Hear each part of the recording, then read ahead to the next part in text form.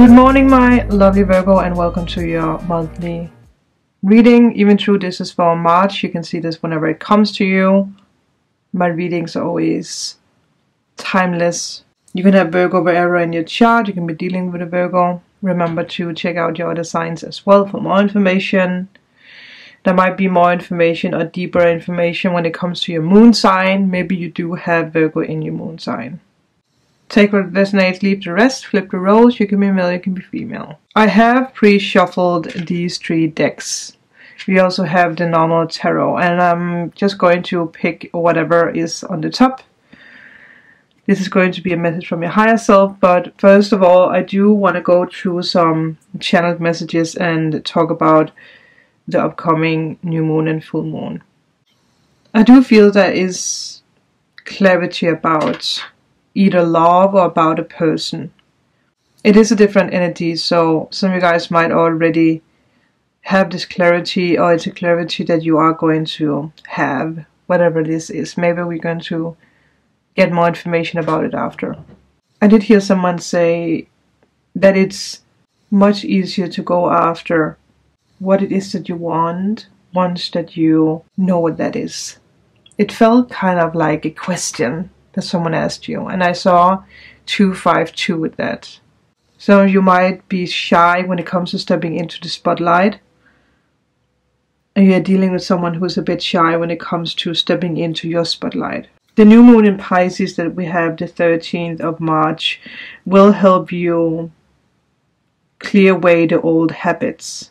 These habits can be different things. It can be addictions, too much drinking, overeating, or not eating enough. Self-hate, I saw 343. There might be a message there. There might be something with money issues or trust issues. I do see that a lot of you guys are diving into music. You're diving into poetry. You're creating something out of that. You're communicating with someone, or you're talking with someone. There is a communication. Either it's a new person or it's an old person. Talking things out, sharing ideas. The full moon that we have in Libra on the 28th is all about relaxing for you. But it's also about letting go of money issues, or letting go of possessiveness. Possessions, what you own or what you wish that you own. If you're holding on to something, it's hard to let the new in. But with that, let's take the first card and see. We have delight, and we have a lot of birds. There's also spring feelings.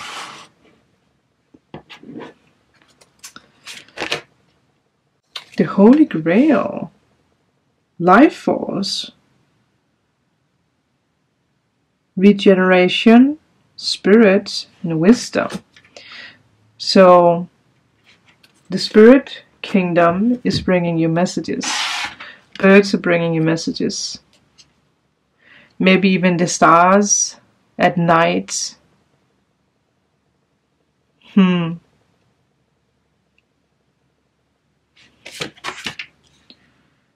11, and here we have 12. Sacred convergence. Again, this message of communication jumps out again. Spending time with other people. Obviously, this can also be online. But I do feel that someone is like comparing in a positive way as sharing information. Maybe sharing spiritual information. Maybe you're finding a spiritual group to hang around with, to talk with online. Something that will delight you, something that will bring you back on track. The joy that you are going to experience from this is going to usher in creativity. It is going to make you blossom. It's going to make something new blossom. it's you finding the Holy Grail. It's you finding something that you felt you have lost. I do feel there's a group of new people, a soul tribe coming your way. Some of you guys might already have found people from that soul tribe, but there's more to come. There are new opportunities coming your way with all this. There's new beginnings presented to you now. You need to be open to receive the flow of the gift. And I do feel animals, or you know, like spirits in form of animals, has something to do with it. Rabbits, birds. This is really a time for you for new beginnings, for love, for birth of projects. There's a new circle starting in your life.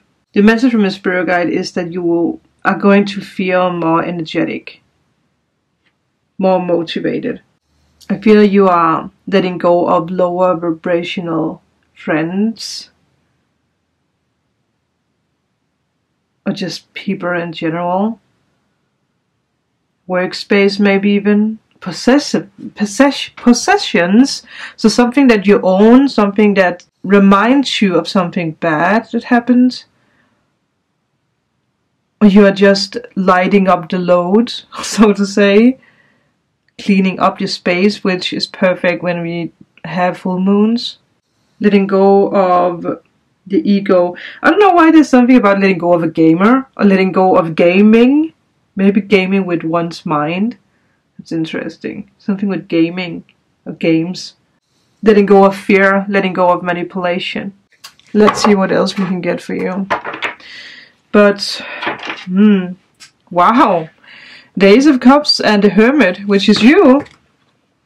Maybe you are finding a Taurus, or you are finding a teacher who are actually teaching you something around love.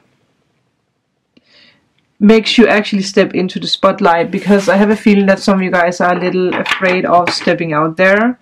There's something else being represented to you. If you're breaking loose of an old relationship, there might be a new relationship coming in. Or a new teacher. Let's see what else we can get. Oh, wow. Maybe it's also a Scorpio. There's a new beginning here, people. You have two major arcanas. Three major arcanas. Yeah. Teaching or learning something new. Not being afraid. And I do see that you are letting go of something. Work. Partnership, relationship. Emotions. You're moving fast into the new. You're using your intuition. Maybe there's something about Pisces, or it's the Pisces new moon that's moving you forward. You're using your intuition. It's very, very badass. Because you're taking your power back. I heard someone say, who would have thought? I don't know what that means, but it must mean something. But I hope this could help you.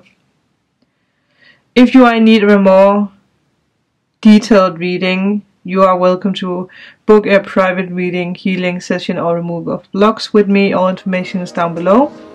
Remember to like and subscribe, and I will see you guys in my next video. Bye!